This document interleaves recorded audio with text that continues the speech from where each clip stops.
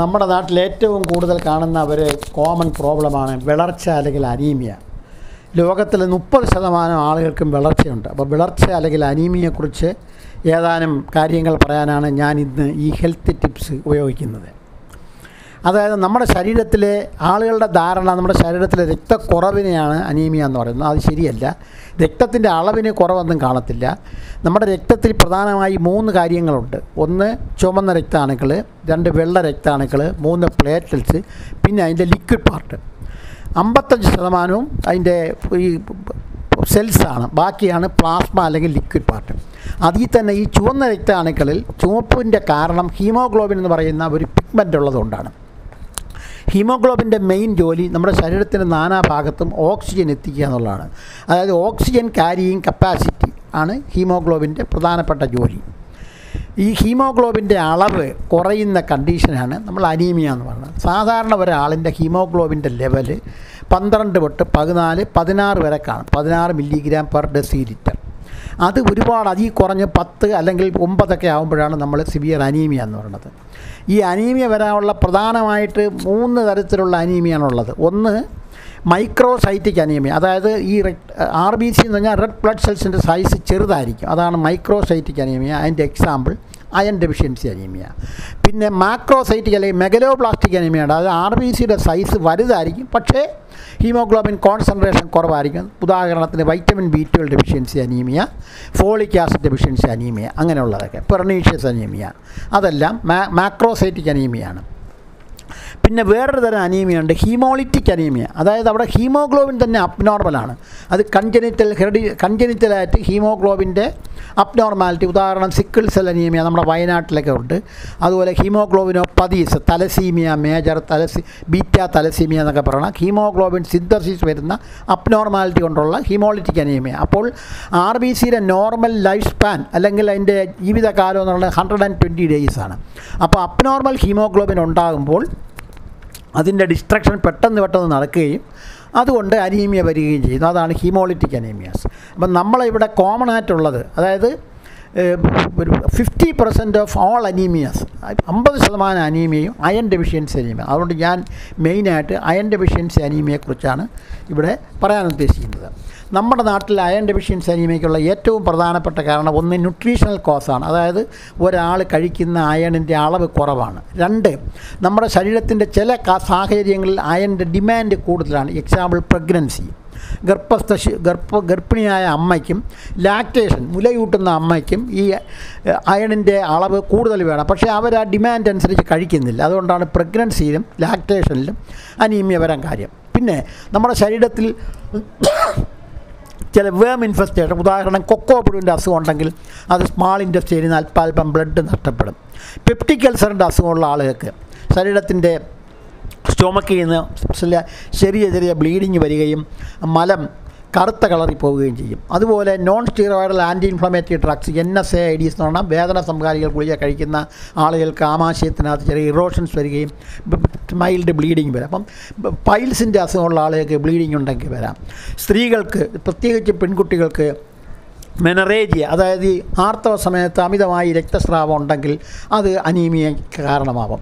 ചുരുക്കം പറഞ്ഞാൽ ഇന്ത്യയിലുള്ള ബഹുഭൂരിപക്ഷം സ്ത്രീകൾക്കും അനീമിയ ഉണ്ടെന്നുള്ളതാണ് വാസ്തവം. അവരത് മനസ്സിലാക്കുന്നില്ല. എന്തൊക്കെയാണ് ഈ അനീമിയയുടെ രോഗലക്ഷണങ്ങളെന്ന് നമുക്ക് നോക്കാം. അനീമിയ എന്ന് പറഞ്ഞാൽ അവർക്കൊന്നാമത് ഭയങ്കര ക്ഷീണമായിരിക്കും, തളർച്ചയായിരിക്കും. പാലർ, അതായത് മുഖമെല്ലാം അങ്ങ് വെളുത്തിരിക്കും. കണ്ണ് നമ്മളിങ്ങനെ താത്തി നോക്കിയാൽ ഭയങ്കരമായിട്ട് വെളുത്തിരിക്കും. ചുണ്ടൊക്കെ ചുവപ്പിന് പകരം ഒരു ചെറിയ വെളുപ്പ് കളറായിരിക്കും. നഖത്തിൻ്റെ ആ ചുവപ്പ് കളറൊക്കെ മാറി വെളുപ്പായിരിക്കും. നഖമൊക്കെ അങ്ങ് ബ്രിട്ടിലാവും. ശരിക്കും നടക്കുകയൊക്കെ ചെയ്യുമ്പോൾ കിതപ്പ് വരും, അമിതമായ ക്ഷീണം വരും, ശ്വാസം മുട്ട് വരും. അങ്ങനെയുള്ള ഒരുപാട് പ്രശ്നങ്ങളുണ്ട് ഈ അനീമിയയ്ക്ക്. പിന്നെ ക്രോണിക് അനീമിയാസ് എന്ന് പറയുമ്പോൾ ആളുകളത് കോമ്പൻസേറ്റ് ചെയ്യുന്നതുകൊണ്ട് അവർക്കതിൻ്റെ സിംറ്റംസ് പെട്ടെന്ന് മനസ്സിലാവില്ല. അക്യൂട്ട് ബ്ലഡ് ലോസ്, ഇപ്പോൾ ഉദാഹരണം എന്തെങ്കിലും ഒരു ബ്ലീഡിങ്, ഇഞ്ചുറി അല്ലെങ്കിൽ എന്തെങ്കിലും മേജർ സർജറിയൊക്കെ ചെയ്യുമ്പോഴും അക്യൂട്ട് ബ്ലഡ് ലോസ് വരുമ്പം അയൺ ഡെഫിഷ്യൻസി അനീമിയ ഉണ്ടാവാം. അപ്പോൾ ഇതെങ്ങനെയാണ് നമ്മൾ ഡയഗ്നോസ് ചെയ്യുന്നത്? നമ്മൾ സാധാരണ ബ്ലഡ് പരിശോധിക്കുമ്പം സാധാരണ റൂട്ടീൻ ബ്ലഡ് എക്സാമിനേഷൻ ചെയ്യുമ്പോൾ തന്നെ ഹീമോഗ്ലോബിൻ ലെവൽ നോക്കും. നോർമൽ ഹീമോഗ്ലോബിൻ ഞാൻ പറഞ്ഞ 12 to 14 അല്ലെങ്കിൽ മെയിൽസിനാണ് 12 to 16 ആണ്. അതിൽ താഴുമ്പോഴാണ് അനീമിയ ഉള്ളത്. പിന്നെ MCHC എന്ന് പറഞ്ഞത് മീൻ കോർപ്പസ്കുലാർ ഹീമോഗ്ലോബിൻ അത് 34 ആണ് വേണ്ടത്. അത് ഒരുപാട് താഴ്ന്നു പോകും.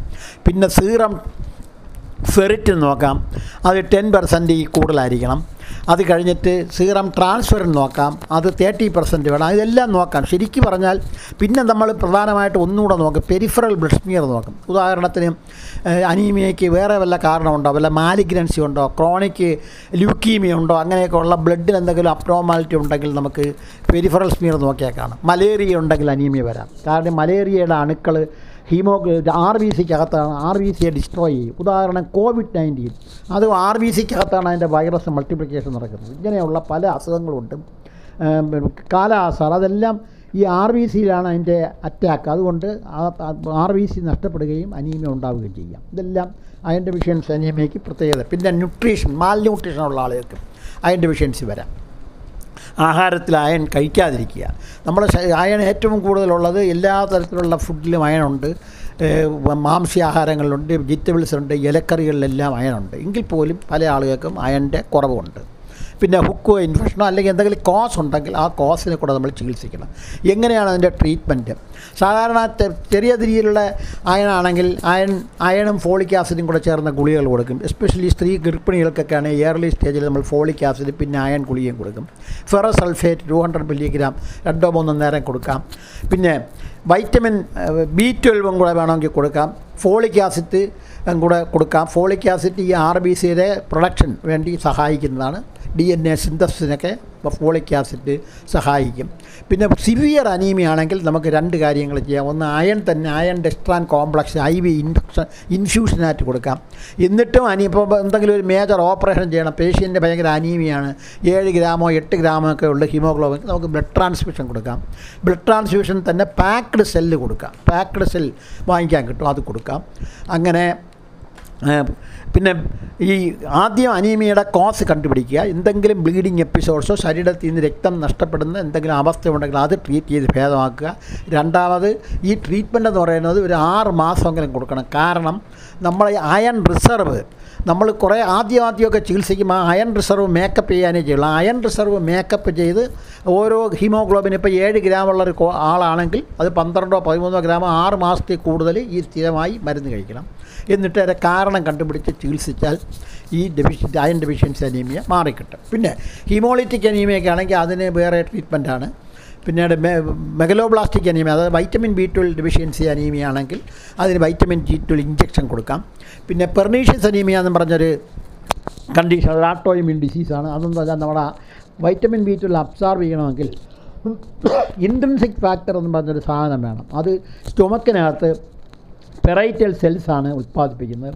അപ്പോൾ സ്റ്റൊമക്കിൻ്റെ ഓപ്പറേഷൻ കഴിയുന്ന പേഷ്യൻ്റ് അല്ലെങ്കിൽ സ്റ്റൊമക്ക് എടുത്ത് കളഞ്ഞ പേഷ്യൻറ്റ് അക്ലോർഹൈഡ്രേറ്റ്, അതായത് ഗ്യാസ്ട്രിക് ആസിഡ് ഹൈഡ്രോക്ലോറിക് ആസിഡിൻ്റെ അളവ് ക്രമാതീതമായി കുറഞ്ഞു പോകുന്ന പേഷ്യൻറ്റിന് ഈ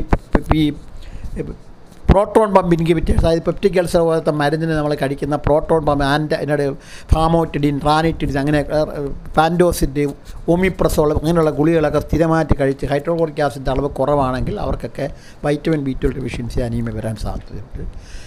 അങ്ങനെ ഇതൊക്കെ ചേർന്നാണ് പലതരത്തിലുള്ള അനീമിയ ഉണ്ട്. അപ്പം നമ്മൾ ചെയ്യേണ്ടത് എന്ത് അനീമിയാണെന്ന് കണ്ടുപിടിക്കണം, അതനുസരിച്ച് അതിനെ റെക്ടിഫൈ ചെയ്യണം. ഇതാണ് അനീമിയയെക്കുറിച്ച് പറയാനുള്ളത്.